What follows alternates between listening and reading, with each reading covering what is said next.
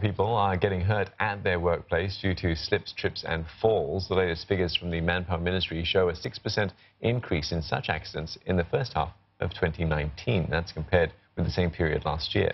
And close to 500 inspections were conducted over the last 2 months in a bid to improve the situation. Jun Lo tells us more.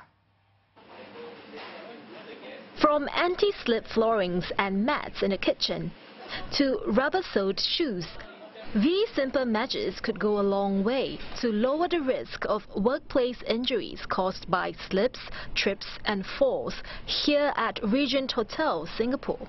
The Workplace Safety and Health Council is hoping that more in the hospitality sector will adopt such approaches as part of its latest campaign.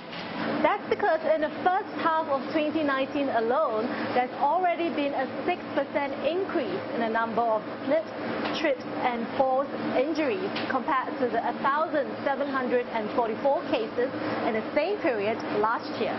And what's more worrying is that close to 50% of such cases happened in places like this, the kitchen. 80% of these incidents also happen during peak periods, due to lapses in safety that occur while trying to get work done quickly. When such safety and health risks in the kitchen are not well managed, the consequences can be dire and at times fatal. The WSH Council is also urging more to turn to technology like this automated slicing machine to minimize hazards and human errors. It also wants companies to build a strong safety culture by encouraging workers to report unsafe conditions.